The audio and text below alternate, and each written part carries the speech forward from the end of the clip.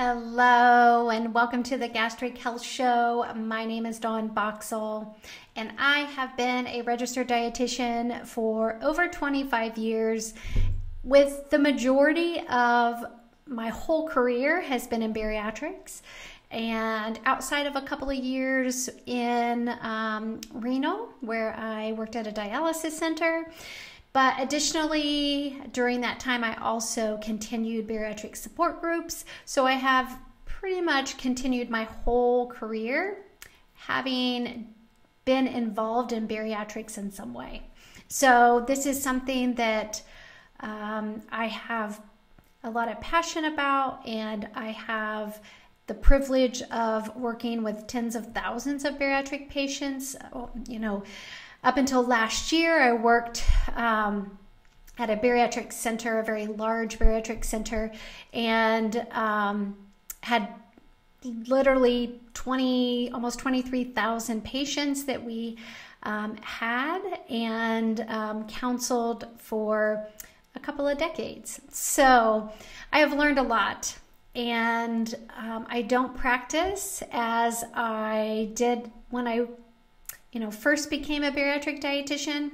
That wasn't even a thing back in the 90s to be a bariatric dietitian. It was not a specialty, and it was not something that I was trained in. It was something that you learned through the ropes by, experiencing just lots of patient volume that you really learned and adapted and adjusted throughout the time. So this week we are jumping kind of back into insulin. And I want to, I had recently covered this topic, one aspect of it, and I really wanted to dive in a little bit deeper and just kind of explore this whole issue with insulin resistance and insulin sensitivity and the importance of it and why it matters when it comes to your weight. And this week's title is insulin resistance to blame for weight gain? So we'll kind of dig into this and kind of get maybe a new perspective, hopefully not new. I do think with the changes that people are experiencing in healthcare, I think there is more of an awareness around this, and I think that more physicians are, willing to do some of this testing and evaluation. So we'll kind of dig into this, and I will tell you, if you've followed me long enough, you know that I'm all about optimizing and really supporting you at optimal levels, depending on, of course, your genetics play in that role, and just how you feel, just hearing how you feel, but translating that into how can I optimize how this person feels right now in the middle of it. Because if you know you need to exercise to get your blood sugar down and your insulin level better, but you have no energy and no motivation, then we need to explore how can we improve that. So optimizing that, how can we optimize your motivation and your energy so that you have the ability to build that into your daily routine. So again, I'll talk about optimal levels. I'll dig into, what's considered average and normal, but then dive into some of the optimal things. And then also talk about food, what types of foods and diets are seen to help improve insulin resistance and that can support a healthy body weight and prevent weight gain. So we'll dig into this, and hopefully you'll maybe have some talking points with your physician or your bariatric team. Now, I will tell you, in my experience, this was lacking in the bariatric lab draws. This was not something that was ever looked at. We were not routinely checking these levels of insulin. So, and we were not really responsible or not it was not something that we were going to check or draw the your hemoglobin A1C, or that 3-month snapshot of what your blood sugar has been doing. So again, I think as you dig into you as a person, and you work with practitioners like myself who can help you maybe dial this in a little bit better and know which way to take this, you'll have some talking points with your physician and know where you need to go next. So let's get started. Is insulin resistance to blame for weight gain? Now, I'm sure many of you have felt this way currently or in the past, where you just can't lose weight no matter what you do. And maybe you've noticed that you gain weight more easily. And even following like a healthy diet and regular exercise. So maybe you're making good food choices and you're moving your body, but yet you don't see that you're getting the results, and you don't feel like you're able to maintain a normal weight like you used to be able to. So if so, you could be experiencing insulin resistance or fluctuations in your insulin, which results in chronically high insulin levels in the blood due to a decreased response to insulin. So we're going to discuss insulin resistance and how it contributes to weight gain and how it can be addressed. So what is insulin and how does it work? Insulin is a hormone that helps your body regulate blood sugar levels. And when your blood sugar levels rise, so we eat food, and your blood sugars are supposed to increase. And then within an hour and a half, 2 hours, it should start coming back down. So those are normal reactions and not concerning. So everyone is going to experience that because that's how it's intended. But what happens is as that rises, and then an hour and a half, 2 hours later, it's supposed to be coming back down. When it's coming back down, it's because of insulin doing its job. And it's able to insulin, think of as a cruise ship director, where insulin kind of says, hey, glucose, come over here. I want you in this room. And then I want you in this room and you in that room. And putting it away into all of our cells and muscles and liver and storage places, or utilizing it for energy right then.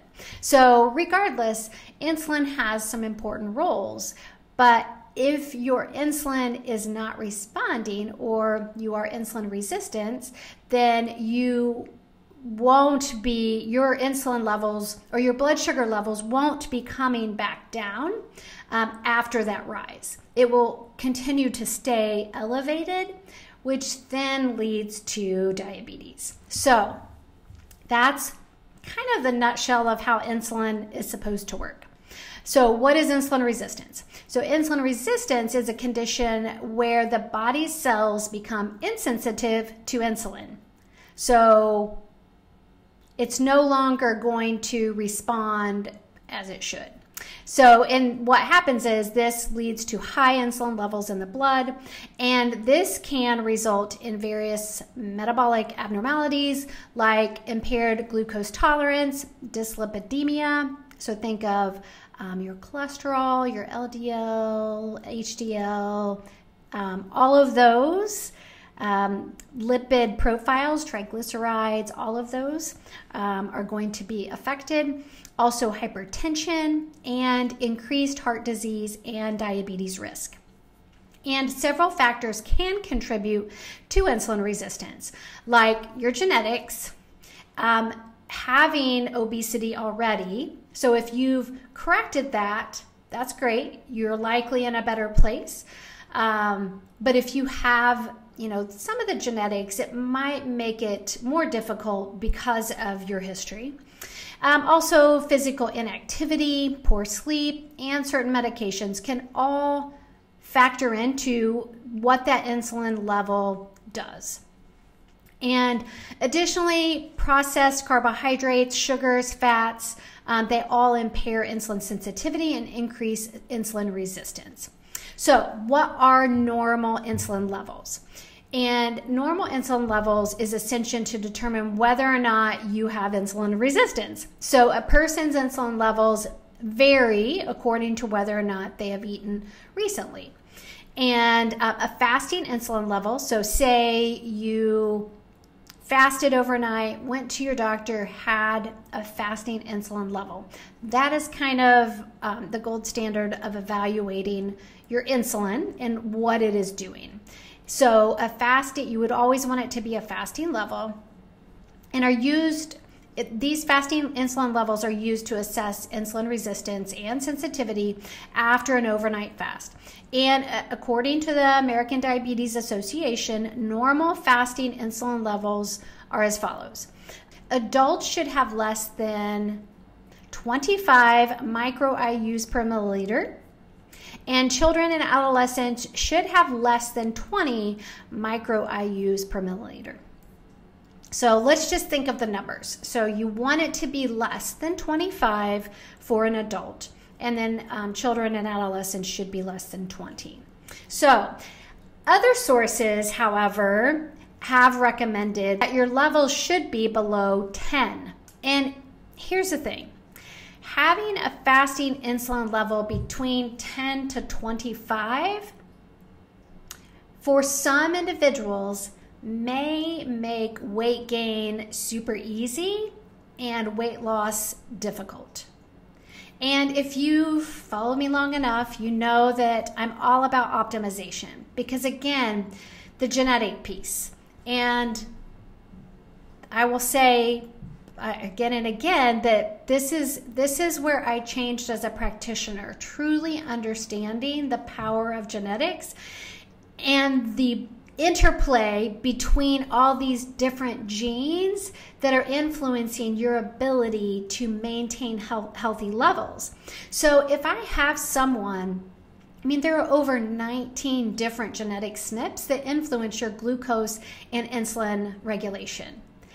If you are an individual who has several of those, and your insulin levels, your fasting insulin is elevated, your fasting blood glucose is elevated, your hemoglobin A1C is elevated, your body is not responding well to how you are eating, sleeping, moving your body, and stress.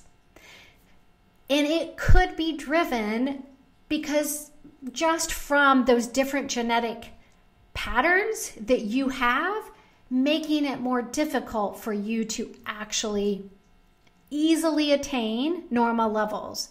So this is where I want you have to think out of the box, because I will say, counseling so many tens of thousands of people, you see that there's no one formula that seems to work for everyone.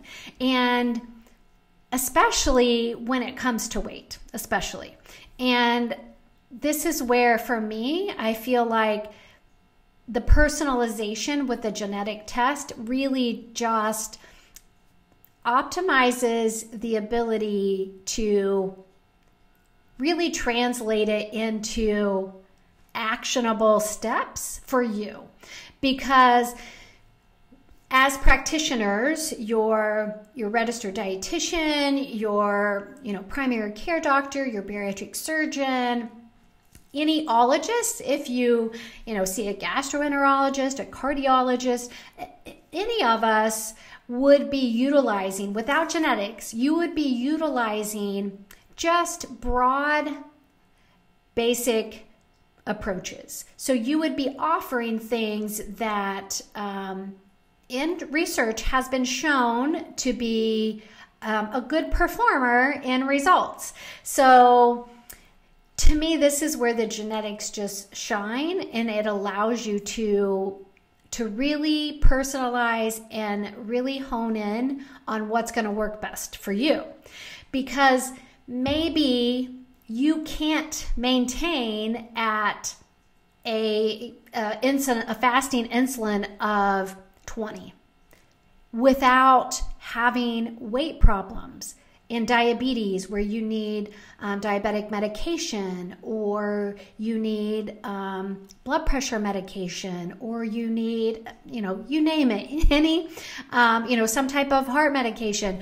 All of these things, to me, I look through the lens of prevention and protecting you from getting into those arenas. So if we can tweak back your insulin, your fasting insulin to 10 or less, and you don't need blood pressure meds, and you don't need any diabetes medication, to me, that is the optimal goal, that we're trying to optimize your body with the least restrictive way. And so again, I think you have to think optimal at times. And I think that's the missing piece, because we didn't have the genetics to even reference to, decades ago. But now we do. So the more that healthcare connects these dots and starts utilizing these genetic information, will make it so much easier on you as a person, as an individual, as a patient, because we're no longer just providing recommendations for mass populations. We are providing recommendations that is only for you, that may likely only work for you. So again, I think this is where you have to consider that there are people who will need more optimization of that fasting insulin level. And you can't follow the standard reference range without having problems with your blood sugar or your weight or your blood pressure or other health conditions. So what are some optimal insulin levels? And to date, there is no scientific consensus on an optimal insulin level. But again, some believe that keeping it under 10 is going to be optimal. And to me, this is the genetic piece. And that's where if I have somebody, if they have the majority of these 19 genetic SNPs, that the odds are stacked against them, that we're really going to struggle with maintaining a healthy insulin level, that we have to tweak things in a way that helps maximize as much as possible. Or it gives me information to know that, hey, if I get this person to 25, this may be the best we're doing. And that's okay. And to not be concerned about an insulin of 25. Because it's a normal reference range. But again, I think it goes back to the individual and what's occurring. Are they having issues with their weight and their blood sugar and their blood pressure and their heart?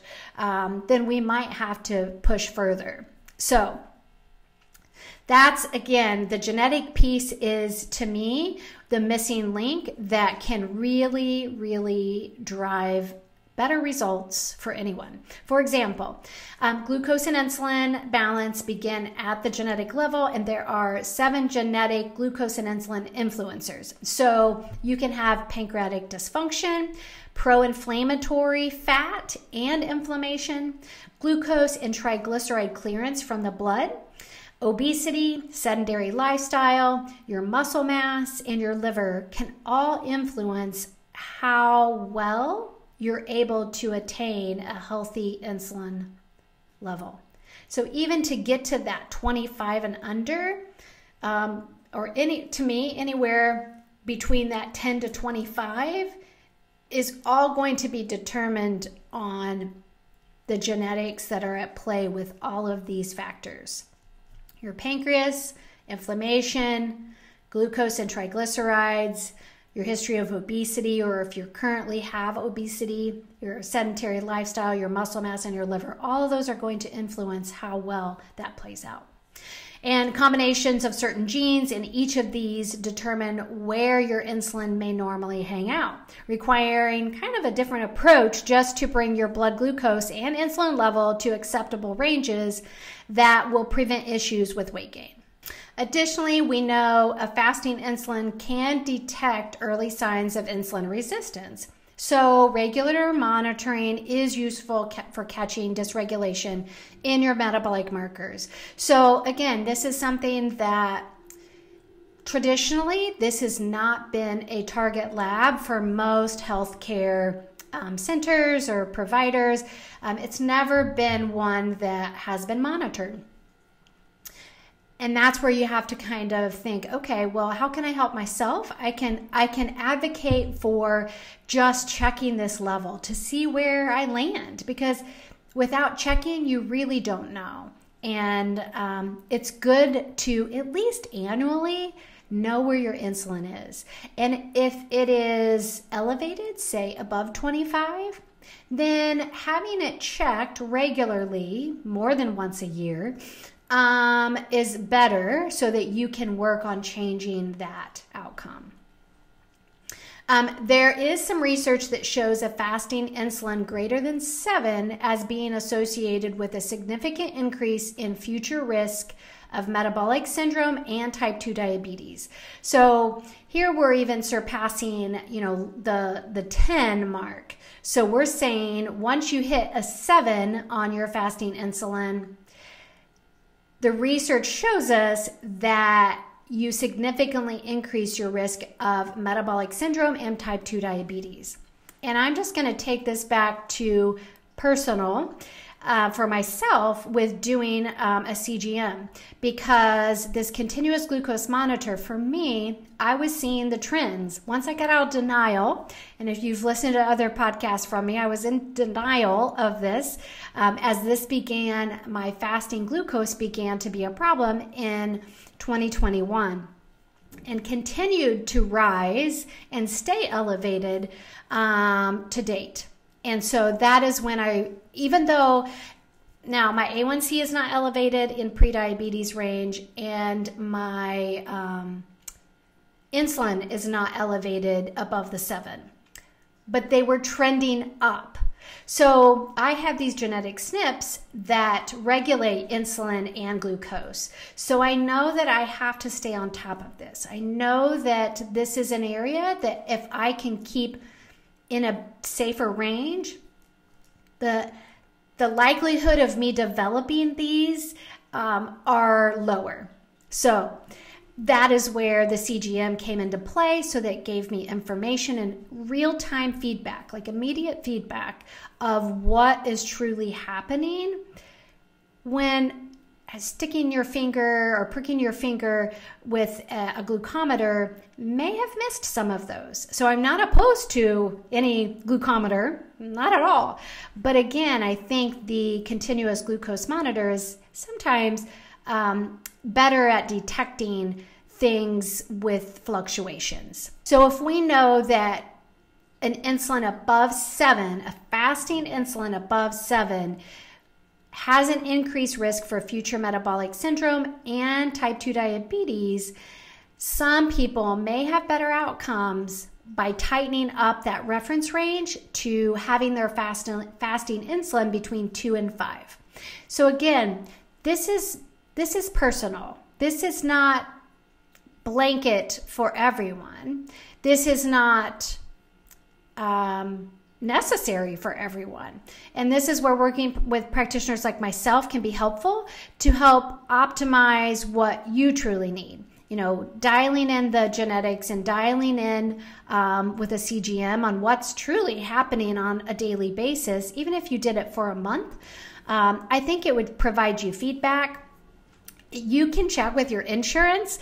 The Freestyle Libre is one that they offer a free 14-day trial. So if you're curious and you're unsure, step one, I would say ask your doctor for your fasting insulin first, and then make sure you know where your fasting glucose and your A1C is. And if any of those are in prediabetes range, any of them, your fasting, your insulin, your A1C, if there are any of them in the prediabetes range, a Freestyle Libre might be a good idea for even 2 weeks to just evaluate and get feedback so that you can make better informed decisions with your food food, your stress, your sleep, and your activity.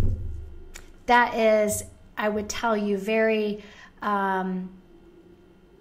those factors are going to influence those numbers. So making sure that you are, working with someone during that time. And that's where, if you're a gastric health member, working with this, a CGM, there's ways that we can do that together and work through that and see how well your body is performing.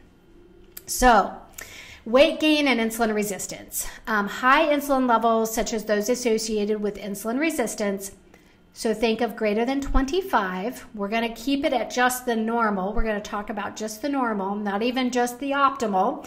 But personally, I would say that anybody that's in between that 10 to 25 could fall in this category if you have the right genetics.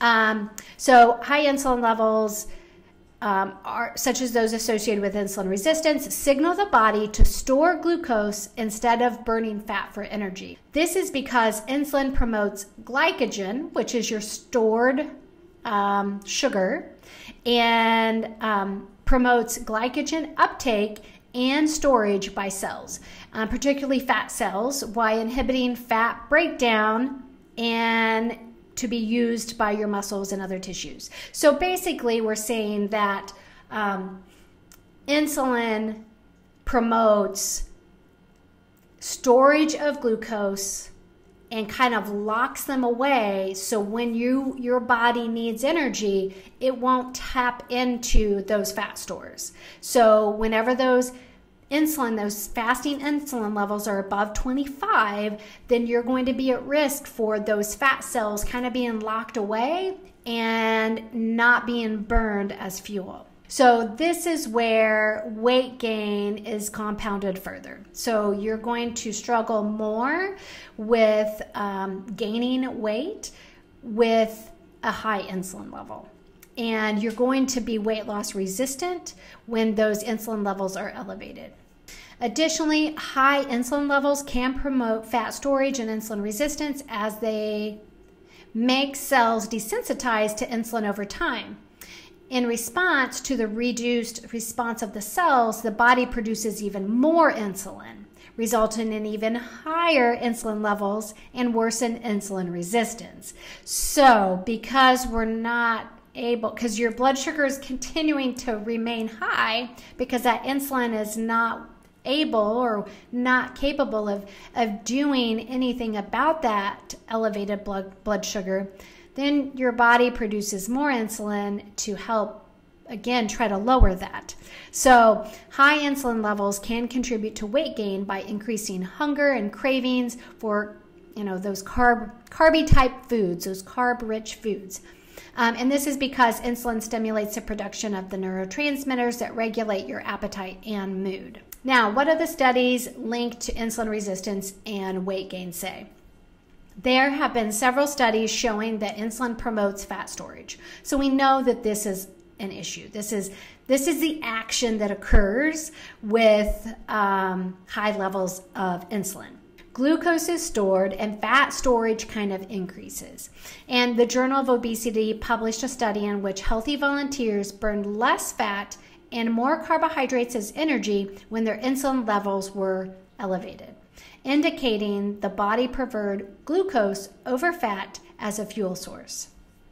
Another study found that high insulin levels reduced fat availability for energy by inhibiting the release of fatty acids from the fat cells. So kind of like what we were saying earlier, the blood sugar, those blood glucose gets stored in the fat and it locks them away to not be used as energy. So maintaining normal insulin levels is crucial to promoting fat metabolism and preventing fat storage. So if you truly want to lose your fat mass and not muscle, not just weight, but actual fat mass, you have to look at insulin levels. You have to know where you fall on that to know if this is a contributor. And once you have that ruled out, you know where to go next. So what about diet and insulin resistance? So is there a specific diet one should follow with insulin resistance? or to prevent it from occurring. And again, to me, this is very individual, as some may require a tight, regulated, low-carb diet, where others will benefit from including more carbohydrates, and maybe more specific carbohydrates, I should say. And this is why personalization is beneficial and why I find the genetic test to be so helpful. Because just saying everyone with insulin resistance or everyone with a high insulin level should follow a very low-carb or ketogenic diet is unnecessary and kind of misleading. So I would say, however, that most practitioners would agree that to improve insulin levels will require consuming fewer carbs. I think it's crucial to kind of understand that it doesn't mean no carbs or mean you have to be on a keto diet. So this is where you have to work with a practitioner that can truly help dial this in for you. There are studies that show there are foods that can play a big role in preventing and resolving insulin resistance. And I will tell you, some of these you may be surprised with, because one is plant-based foods. And one study suggested that a diet high in protein without adequate plant-based foods may contribute to insulin resistance. Although this is an animal study, the research found that the mice fed a 90% animal protein and 10% plant protein diet had higher insulin resistance than the mice fed a 50% animal protein and 50% plant protein diet. To me, this would also, I would want to factor in the genetic piece to understand more personally what we would see with certain genetic SNPs. But according to this study, the insulin resistance may be associated with excess animal protein intake without adequate intake of plant-based foods. The study highlighted the importance of a balanced diet with plant-based nutrition to prevent insulin resistance. So again, I think you have to dial this in personally, because I know of people who this would totally not work with. And we would have to be very careful on the specific plants they used, and before that would actually work well for them. So let's kind of have a conversation about the bariatric high protein, low carb diet most follow. Although I do believe many will have better success following this style of eating, I don't think that it has to be a very low carb diet. So 20 to 50 grams of carbs that most patients need to follow. Bariatric patients are at risk for insulin resistance due to their higher risk of obesity and related conditions. But after bariatric surgery, many patients prioritize protein intake and do not consume enough plant-based foods. In fact, many are notorious for filling up on a lot of meat and cheese and then having no space for any types of plants or carbs. Or I should say, maybe plants, but they seem to find space for, usually because of the ease of, or maybe the ease of digesting and consuming, but also the convenience of the protein shakes and bars and protein chips that are out there. But unfortunately, all of those are lacking in fiber and other nutrients. So, but yet they are helping you hit your protein goal, which has been beaten into you as a bariatric patient that this is the most important thing to consider. And although I agree we need to prioritize protein, I disagree that we have the same percentages for every person. And I think this is where personalization would help and allow you more food freedom and allow you to have a better relationship with food, because you're not going to be so restrictive in certain areas. So again, I think it is something that you have to consider. As a bariatric patient, you have to evaluate and ask yourself, how many types of plants do I consume in a day? So this is one study. This is one example. So by no means is this the end-all be-all, but there is another study, the Mediterranean diet, the Mediterranean or low-carb diet. These were evaluated as well in research, and the Mediterranean and low-carb diets are effective in reversing insulin resistance in several studies. So I do continually find, which I would say to date, really the Mediterranean diet has been the only diet that some health professionals and researchers and scientists have found to be applicable to mass populations. So I'm not surprised by this. So a study found that a Mediterranean diet low in carbs and high in fat improved insulin sensitivity and reduced inflammation markers in obese adults. And you have to remember that you can't just hone in on the low in carbs and high in fat, because a Mediterranean diet is very specific in certain foods. So it is not just about being low in carbs and high in fat. It is about what is composed in those carbs and fats. Where are they coming from? So similarly, another study published in the Journal of Clinical Endocrinology and Metabolism found that people with type 2 diabetes who ate a low-carb diet and had improved insulin sensitivity and glucose control.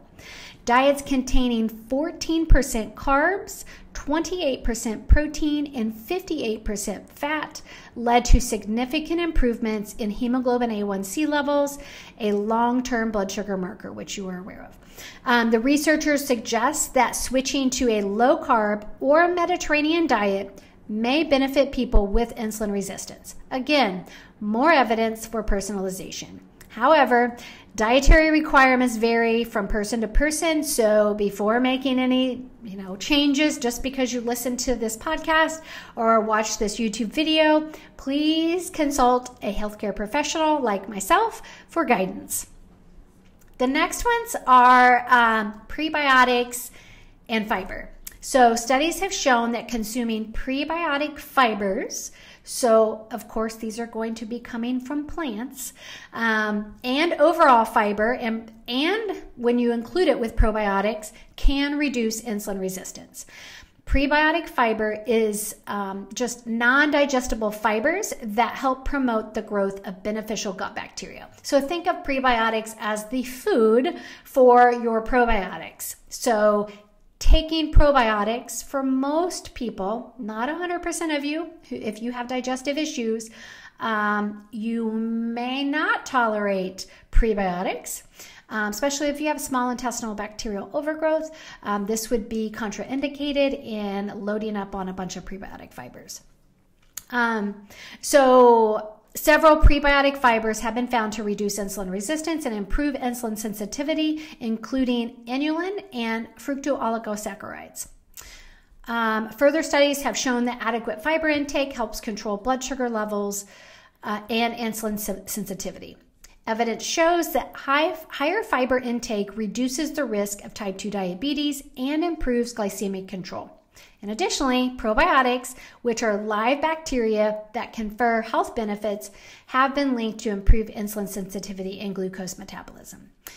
Therefore, consuming foods rich in prebiotic fibers, and then just fiber in general, and probiotics can support metabolic health and reduce insulin resistance. Awesome. So to me, those are just no-brainers, and I would say our Ultimate Gut Restore is it is our best probiotic and most popular probiotic that does just this. It has a very easily digestible prebiotic fiber included in it, but I also encourage you to consume prebiotic fibrous foods when you take a probiotic like our Ultimate Gut Restore. So if you haven't checked that out, I would encourage you to check it out. It, again, is a great probiotic to consider.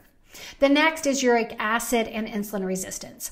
A study suggests that uric acid may contribute to insulin resistance as well. The kidneys normally excrete uric acid.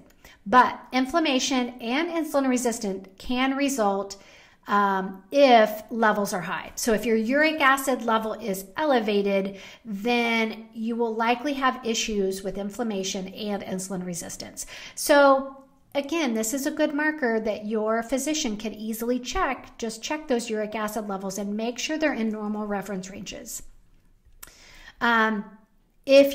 If your uric acid levels are elevated, avoiding foods high in purine and limiting alcohol consumption can help you reduce uric acid levels. Some lifestyle factors in insulin resistance. So lifestyle factors like poor sleep, lack of exercise, and additionally kind of like season of life things like menopause can also contribute to insulin resistance and weight gain. And here's a review kind of each of these factors. So poor sleep. Studies have shown that people with poor sleep have increased insulin resistance, glucose intolerance, and increased risk for type 2 diabetes. And then additionally, research suggests that short sleep duration, poor sleep quality, and sleep disordered breathing affect glucose metabolism and hormone regulation, contributing to insulin resistance. This is a really big one, and this is something that you cannot ignore. If you have elevated fasting insulin, you have to monitor your sleep and work on it, work on improving it. And if you have sleep disordered, breathing, where maybe you need a CPAP or BiPAP machine, again, dial this in, work with your provider on making sure the settings are correct, because this is an important piece in having healthy insulin and blood glucose numbers. The next is exercise, and this is probably at no surprise to you that exercise and physical activity have a number of health benefits, including improved insulin sensitivity, lower blood glucose levels, and improved metabolic health. Exercise increases the glucose transporter type 4 or the GLUT4 expression in your muscles, which also increases insulin sensitivity.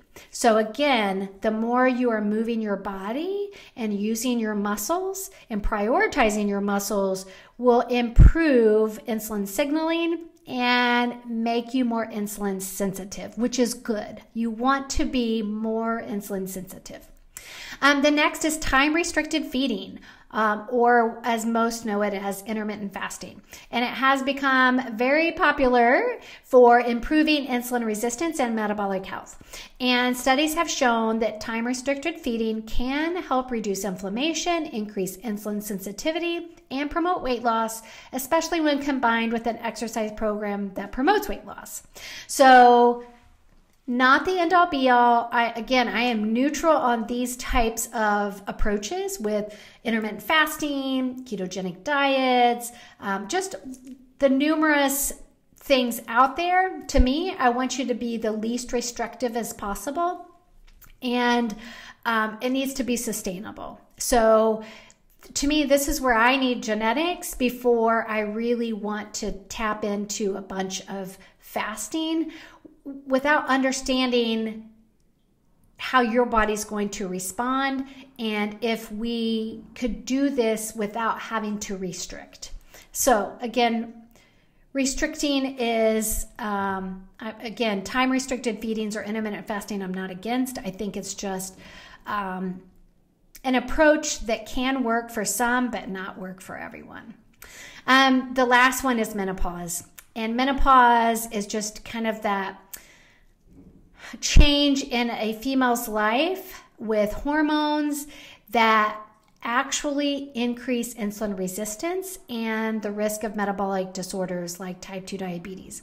So as you transition into menopause, you truly increase your risks for diabetes and insulin resistance. And I personally have experienced this and understand this firsthand, that genetically I was predispositioned for this, and I did not have the genetics or I got it right after, I think, before I started transitioning. And had I had applied some of these things sooner, I think some of my experience would have been way different. So, but in menopause, women should maintain a healthy weight, exercise regularly, and eat fiber-rich and plant-based foods. And the last one is menopause. And menopause is really that transition of hormones in a female's life that no one is avoiding. There's no way out of this. You have to go through this. And the unfortunate thing is this is where you become more insulin resistant and you become a higher risk for type 2 diabetes. So this is where, you have to dial this in. And I can say from firsthand experience that, understanding my genetics and knowing that can kind of turn that on and knowing that I had that genetic connection, that this piece could be a problem. And with seeing my pre-diabetes fasting glucose becoming a problem and consistent and not changing, I knew that I had to make changes, and I knew I needed to approach my diet and my lifestyle differently than I had the majority of my life. And that was okay. Once I, got out of denial and got to the point where I was prepared and ready to do something about it, because, let's face it, not always do we want to do something about it. And to me, there's nothing wrong with that. But we know that menopause creates this. So perimenopause is where it all begins. And then menopause is where it continues and where you will likely land with insulin resistance or type 2 diabetes if you do nothing about it. So if you aren't proactive and in a preventive mindset, you are likely going to struggle with that once you get into menopause, or even maybe it might begin in perimenopause for some people. So again, you have to look at how can I approach menopause and how can I protect myself from this natural occurring phenomenon that occurs with menopause of becoming insulin resistant. What can I do? And that's where, maintaining a healthy weight, exercising regularly, eating fiber-rich and plant-based foods can all play a great role in preventing complications from this occurring. So let's wrap this up. A person with insulin resistance may gain weight and have difficulty losing weight. Therefore, preventing and resolving insulin resistance can aid in improving insulin sensitivity while achieving a healthy weight. And you can control insulin resistance and lose weight by eating a balanced diet, consuming adequate fiber, reducing uric acid levels, and maintaining just a healthy overall lifestyle. So we've covered a lot, and I hope it makes sense. I hope you have a better understanding and maybe some talking points to your doctor on what can I do? How can I do something about where my fasting insulin is? First, get it checked. Second, make sure it's under 25. Then evaluate, okay, am I having trouble with cravings? Am I having problems with weight gain? Am I having elevated fasting blood glucose and hemoglobin A1C? Am I having blood pressure issues, or am I needing diabetic medications, or maybe some heart issues? Are some red flags showing up in my health?